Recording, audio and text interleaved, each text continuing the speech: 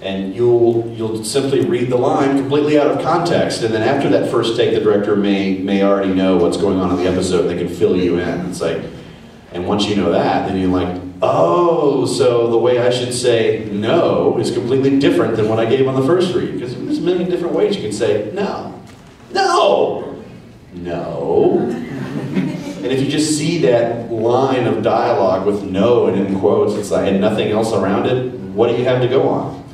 And that is the eternal struggle we as actors for anime, video games, cartoons go on. I mean, well with cartoons they do line read, script reads, table reads, and all that. That's all cool. We don't have the benefit of that. Production timelines are tight. The turnaround is like, all right, Wendy Powell, you're going to direct this show, and you have 3 days to cast it.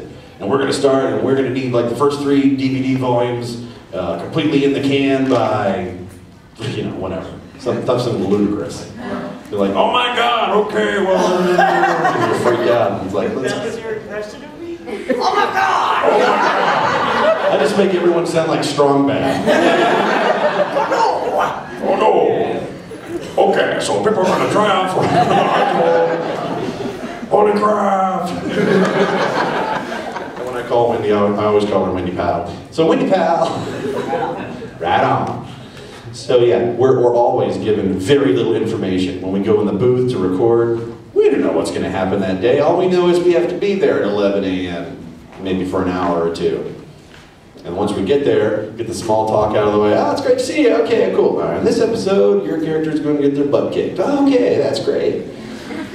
And then we'll preview the line in Japanese, and then you'll dub it line by line. But there's no dubbing actually in the audition process. Right, you're not actually having flat match or do any sort of dubbing. There's no video at all. So, well, they're cut out Korn uses some in his auditions. Yeah. But he just uses the sound, and you don't ever get to hear the voice or anything, but it's just like music in the background, and he uses it so that you can see the character physically move, so you can get kind of he spends a lot of time on that, and he's the only director I know that does that. And that's good. That's rare. They don't do that in LA. I never thought I ever come on. Yeah.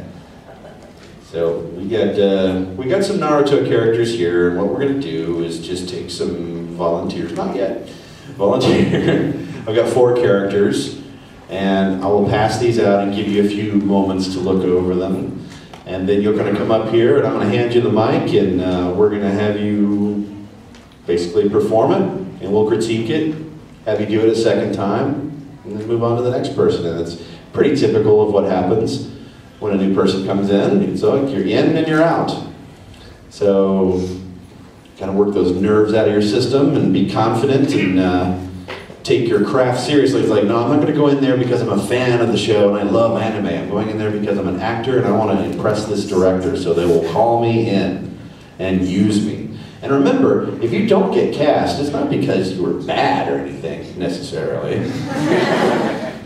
You may have just not been what they thought would be appropriate for the role. They may love your audition and save it for the future reference and call you in 6 months or a year later for a completely different show. And then you'll be like, you get a call out of the blue, like, what? Oh yeah, that director wants you to read for this show. Like, okay. And you moved on with your life, and now you're, working at Starbucks and going, oh, but I gave up voice acting. It's like, no, you got to stick to it. This is not a craft you can just like do occasionally, even though you only work occasionally. You really have to just be 100% committed to this thing, totally.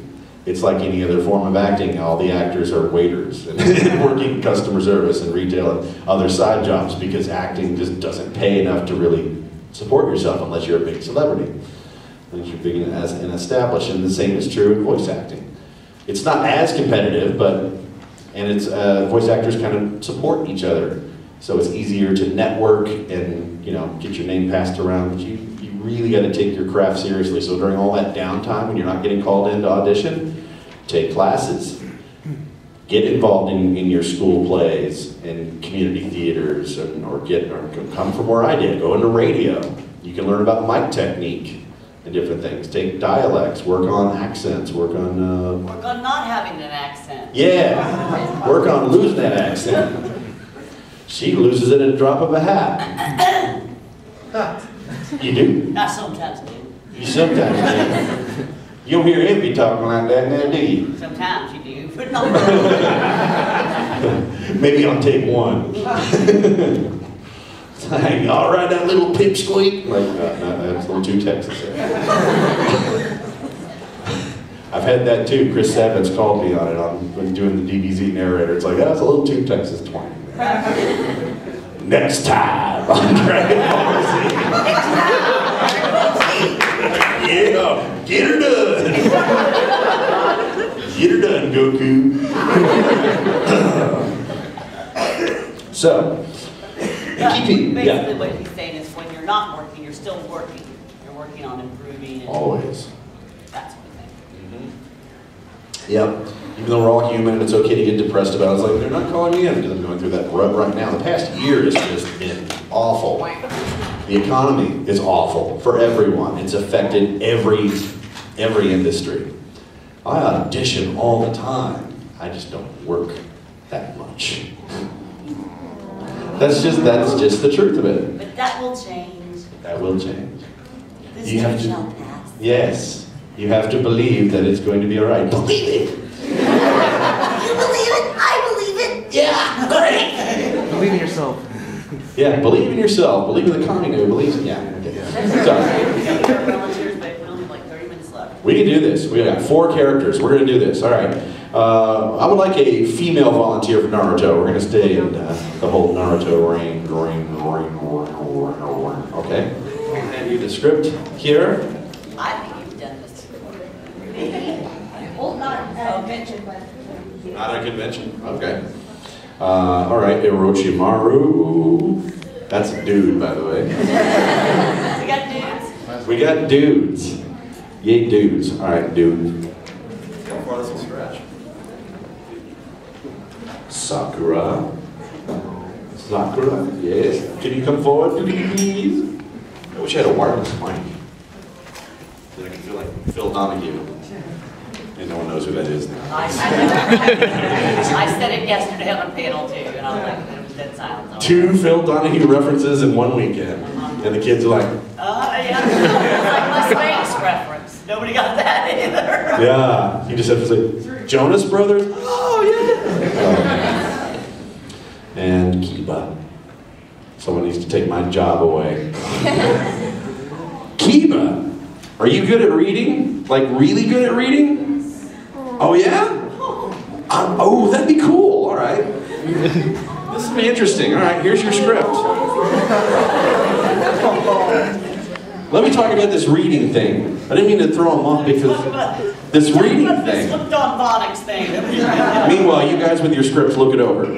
But the whole read thing, we have to do what's called cold reading. You don't have any advanced knowledge of it. You don't get to study it weeks in advance. And because I'm trying out for Naruto, so I'm going to go online and download fan subs. And like, no, you don't have that time.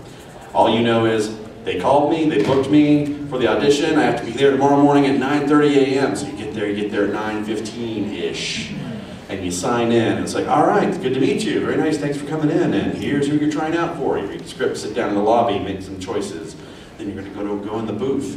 And given that very little information, you have to create a character. It can be a little overwhelming for a lot of people. But this cold read skill is absolutely essential.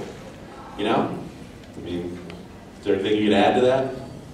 Yes. If you mess up on the cold read and you say some other word that's not really on that paper, or you pronounce a word incorrectly, or you butcher a Japanese name, sometimes I do that, you just keep going. Try not to let it fluster you and just keep going and stay in the character as much as possible, or simply ask to start over at that point. Yep. I mean, if you've messed up so bad that you're no longer in character, I would just start over and quickly just start rereading it. But otherwise, just stay committed to it, because the pronunciations and all that stuff is not really what's important for the read as much as the commitment to the read. Yeah. So my strongest advice, if you blow a line, don't sit there and get flustered and go, I'm sorry, can I start over? Just take